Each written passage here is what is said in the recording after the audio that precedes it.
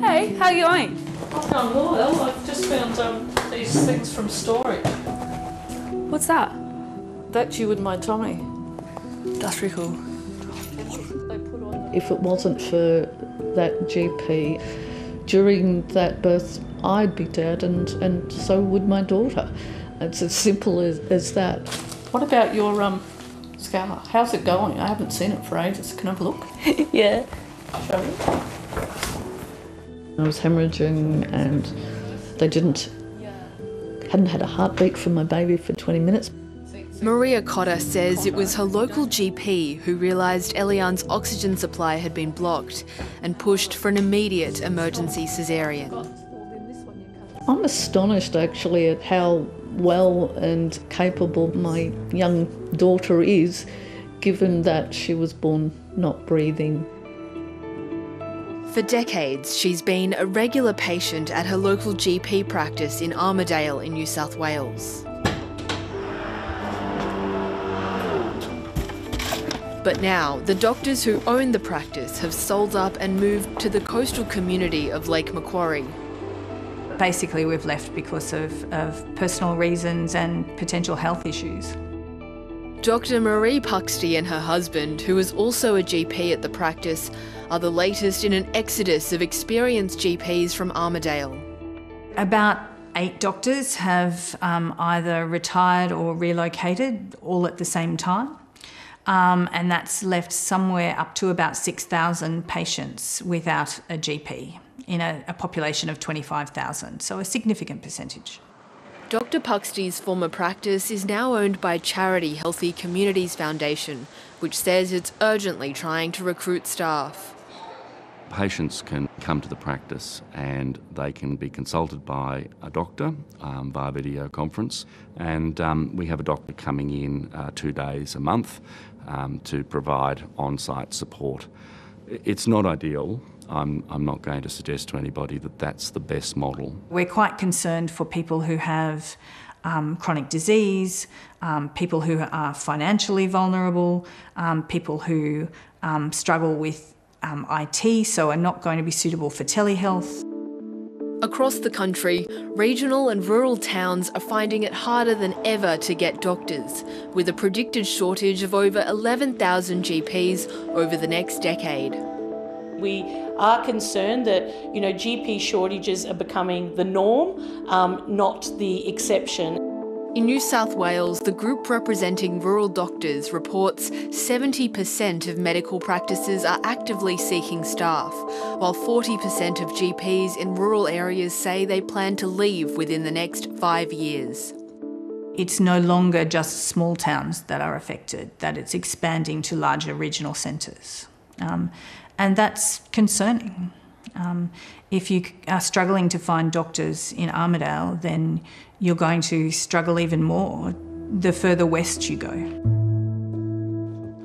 Armidale GP Dr Vicky Howell says it's becoming harder and harder to recruit doctors to work in regional communities. It can be quite lucrative for a young doctor, maybe 3 or 4 years out of university, a graduate of medical school, to go and do some locum shifts. These locum rates are exceedingly high amounts of money, and general practice cannot compete. Last month at a community forum in Armidale, concerned residents gathered to demand government intervention to attract more doctors. When our mob goes to the hospital, they get scared because there's not enough doctors. I've never seen it worse. To think that Armidale, I never thought I'd see the day that Armidale had this problem. Some doctors are now backing a radical change to the way GPs are employed, hired directly by the state and run through the hospital system. All right, well, those in favour? Okay. Those against? Okay, that one's unanimous then.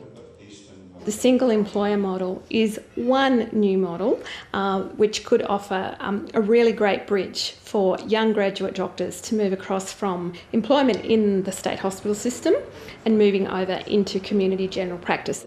They can maintain their entitlements, they can train in one region without having to relocate themselves and their family.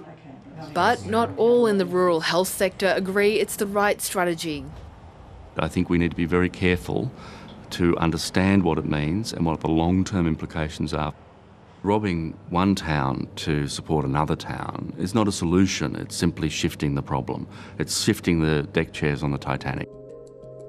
New South Wales is already trialling the single employer model in the Murrumbidgee region, and the federal government has approved another trial in Tasmania. Nationals MP Adam Marshall, who represents Armidale in state parliament, publicly announced his electorate had been approved for the next trial. But both the state and federal governments have disputed that announcement, saying the next pilot sites for the model are still being negotiated. The New South Wales government says it wants the entire state to be approved for the program, not just Armidale. We're ready to go. We know it works. We've trialled it. This needs to be rolled out right across the regions, and that's what I'm saying to the federal government. Allow us to do that.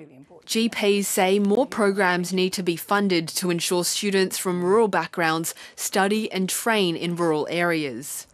We need to take kids from rural and remote towns. We need to educate them in rural and regional areas. We need to train them in general practice in rural and remote communities. And we know the evidence says those kids will go and work in rural towns. Eliane Cotter is hoping to do just that. Next year I'm going to the University of Queensland to study biomedical science as a pathway into medicine. I'm really passionate about being a doctor and being a rural doctor especially. Okay, would you like to come through with me? Sure. For her mum, solutions can't come soon enough. Today I'm having a preventative mammogram. Very well done. In there. What I've realised is that if something is to go awry, I wouldn't have Dr. Posty or the medical staff there that know me to help me deal with such a big issue. I'm vulnerable and I'm not the only one.